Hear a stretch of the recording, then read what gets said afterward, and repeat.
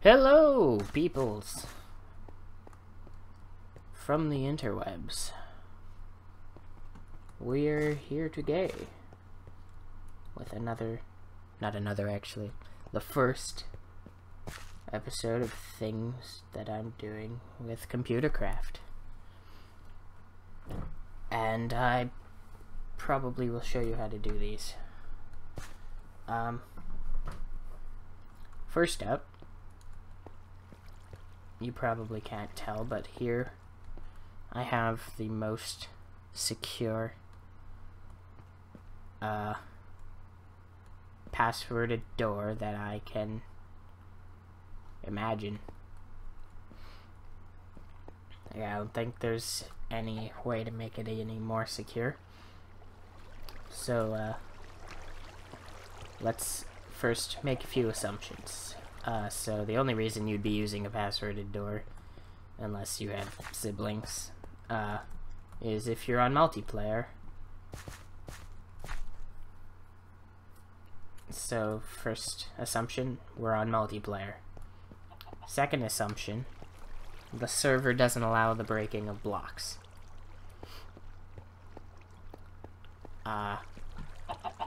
Like, I don't know, like 90% of the servers I've ever been on, they allow stealing, like from chests, but not breaking blocks to get into said place where you can steal from their chest. It's always like punishable. Anyway, so I got quite a few things going on down here. So I guess first off, we'll just demonstrate the door.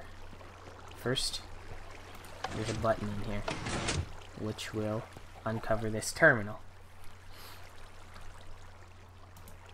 Now this terminal is passworded.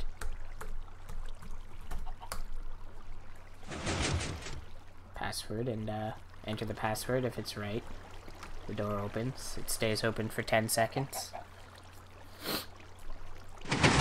And then it closes. Now, if we get the password wrong,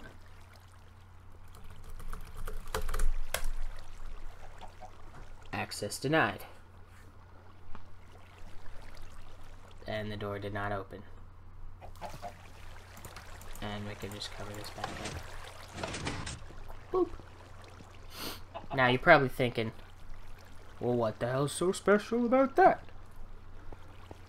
Well, there's a couple things that make this secure as well. One being Ctrl T doesn't work. It's the most common one. Ctrl T.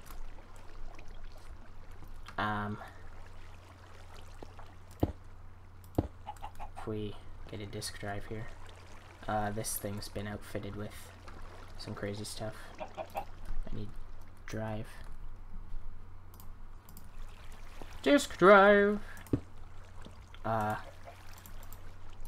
Stick that in there. If we enter an incorrect password and it loops through, it doesn't automatically go to the thing because it doesn't reboot. It's all great.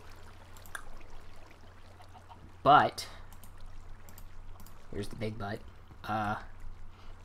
You guys know that Ctrl R will reboot the terminal. Boop.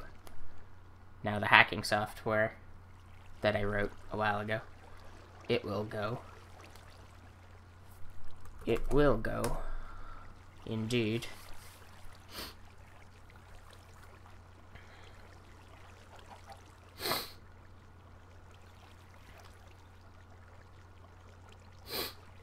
Just gotta wait for it.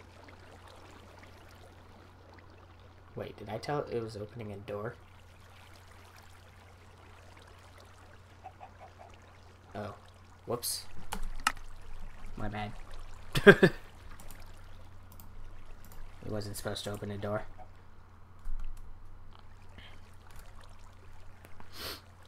Yay, we get to go through this all over again.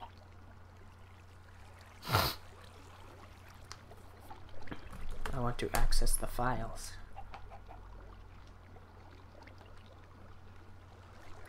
Yes. Well, the first thing you notice there is that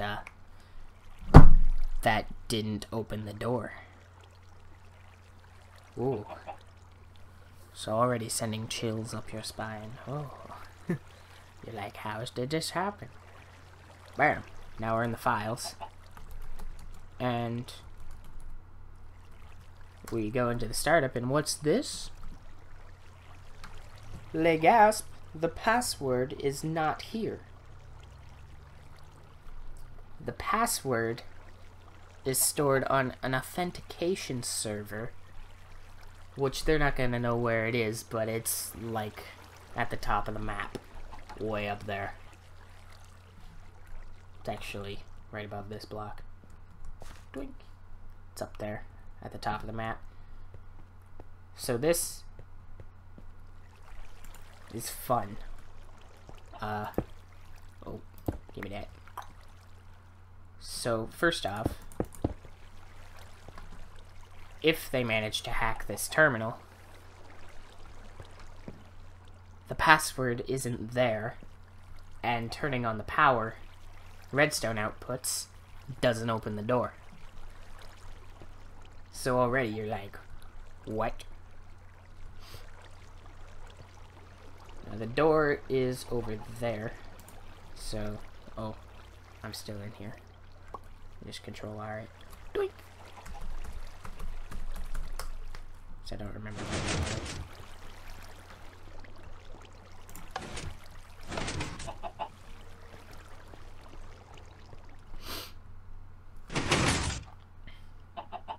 Yeah, 10 seconds is plenty of time for that. Anyway, there's a terminal here wirelessly connected to the system.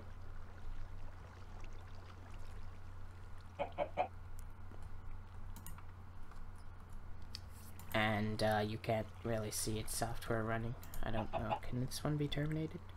Yes, it can.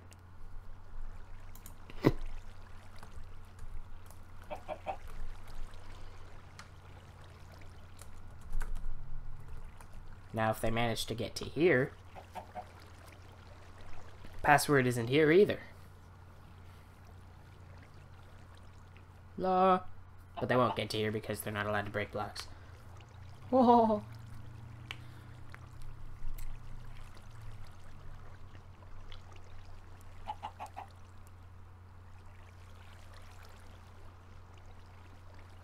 So you can see there is, it's a 3-point system.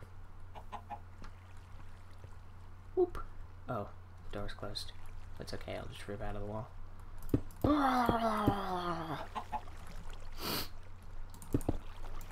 It's a 3-point system. So, let's go check out what's going on up there.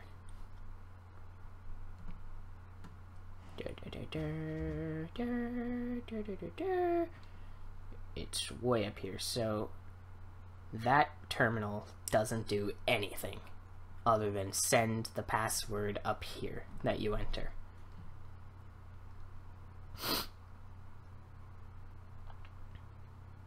It's getting closer. It's getting closer. Bam. So this is the authentication server. I hope I'm saying that right. Authentication. Yeah, sure, why not? Bloop. Now you can see there's some stuff going on up here. I think I can terminate this one. Yeah. Okay.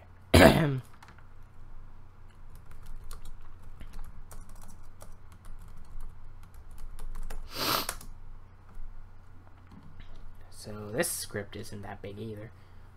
Basically, there's a while loop.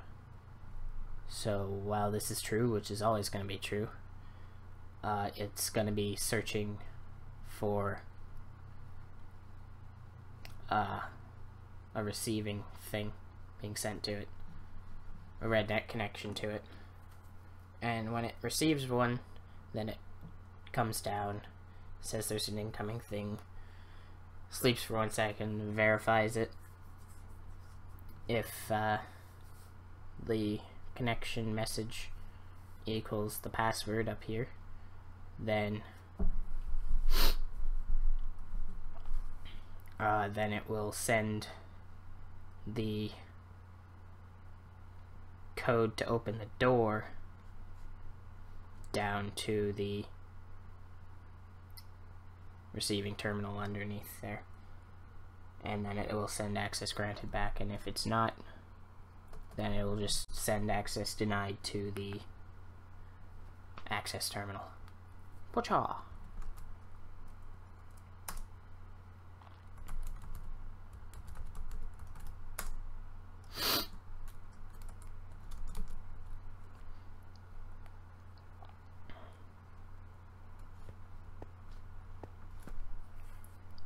So I think that is the most secure it can get, because well, they don't really know where the door is, so they don't really know where to get access to the part that opens it. Secondly, the actual access terminal is hidden.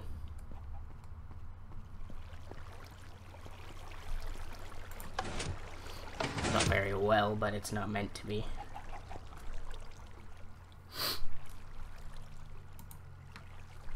And the password to the door isn't actually on this terminal, so it's pretty secure.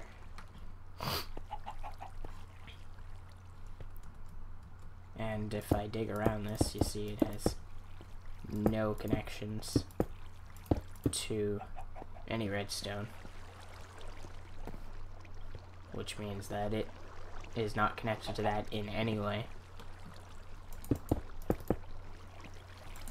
So it can't be used to open the door if it's hacked.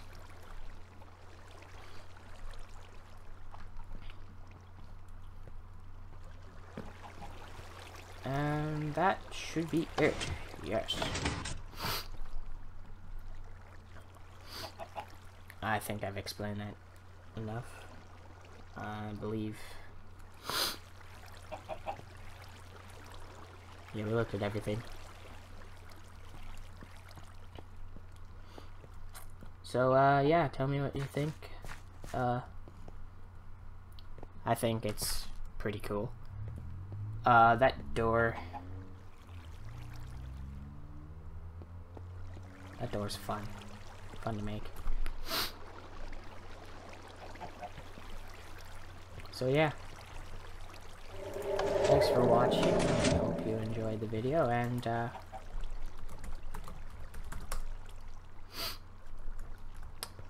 have a nice day. We broke it. What did we break?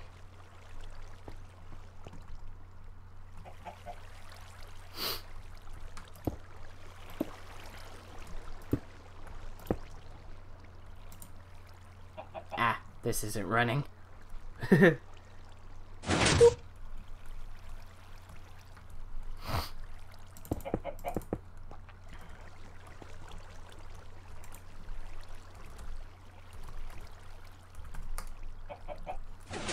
So, yeah, it might be a little expensive. Not really. Turtles aren't that hard to make.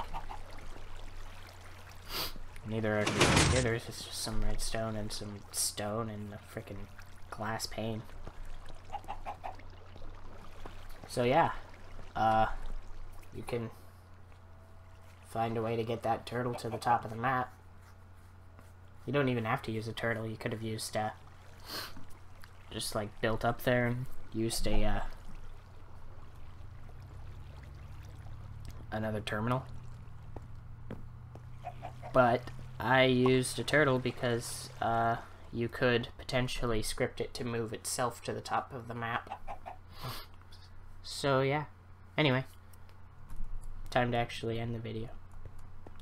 Hope you enjoyed. like, comment, subscribe if you want to.